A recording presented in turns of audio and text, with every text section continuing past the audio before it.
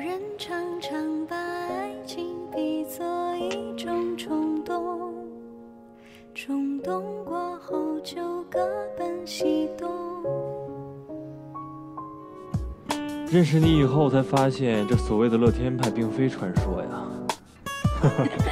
我的脑子啊，就是一个巨大的垃圾处理器，什么糟心的事儿到了这里就会自动过滤掉，剩下的全是乐子。你的心里住满了别人，只给自己留了很小的一部分空间。现在很多的女孩跟你都是相反的，而我呢，我的心里全都是我自己，所以在你的面前，我总有点自惭形秽。要不你也把你的心腾腾地方，让我进去串串门。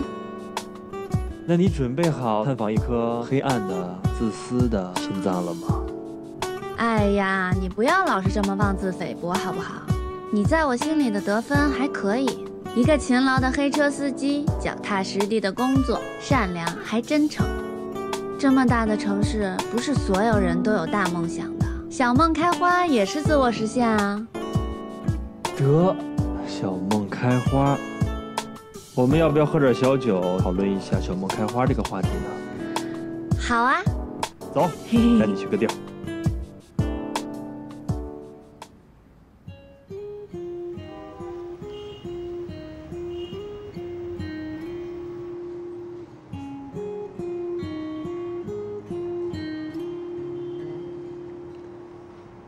在我无聊的时候，我经常来这里，看着这些汽车穿梭在这个城市当中。其实我们每一个人都在为自己的梦想努力、拼搏、奋斗着，在通往梦想的道路中，将自己的生命一点点的消耗殆尽。西川，你知道人们为什么那么喜欢烟花吗？不知道，是因为漂亮吧？我小的时候也是这么认为的，可是长大了之后，慢慢发现，其实人们喜欢的并不是烟花，而是绽放。即使再平凡的人，也是渴望绽放的，不是吗？瞬间变身哲学家，太跳跃了，有点跟不上。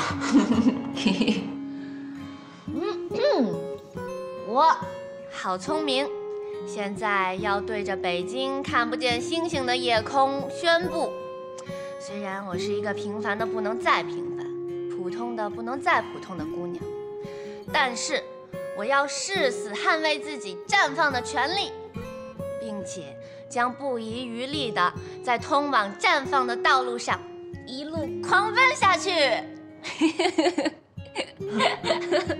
你呢？你快说说你的有感而发。我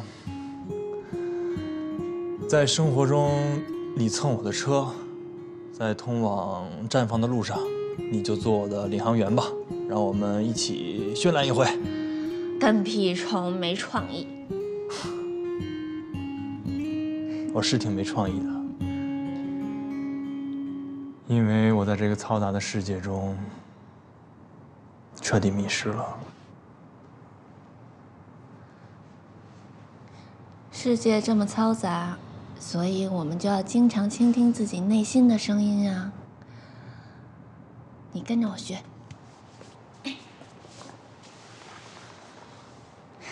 闭上眼睛，放慢呼吸，仔细听自己内心的声音。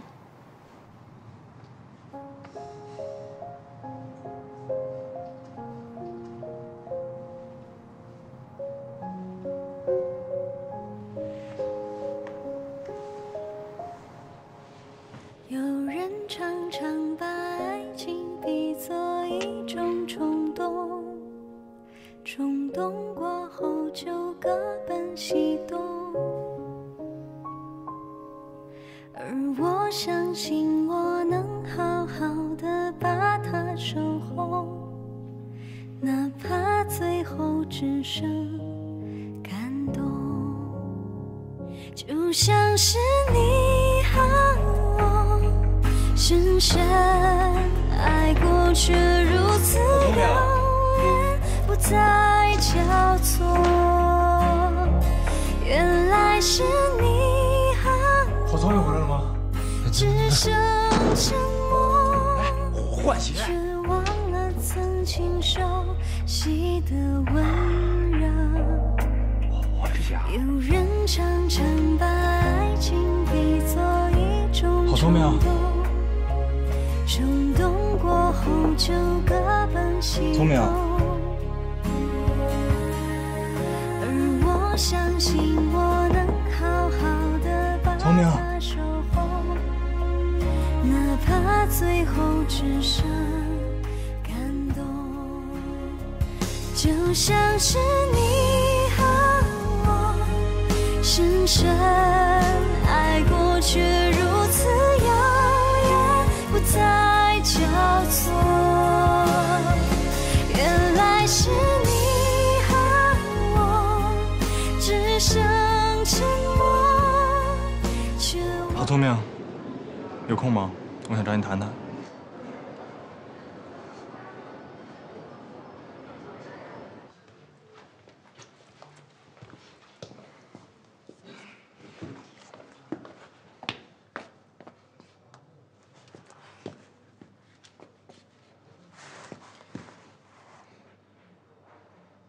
你是打算以后再也不跟我说话了是吗？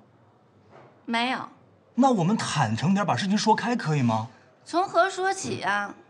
没想到你是这么随意的人，轻浮趁人之危。首先，我对昨天的事情正式向你道歉，我那也是情之所至嘛。情之所至就可以随意亲吻别人吗？可能对别的姑娘行得通，可是本姑娘一直都是走传统路线的，想恋爱就要一步一步的来，手还没牵过呢就接吻了。什么事情都要讲究个量变到质变吧，青春可不能这么随随便便的挥霍的。聪明，有客人找，快点啊！哎，来了。你别这么无辜的看着我好不好？遭强吻的好像是我吧？你好好反省反省。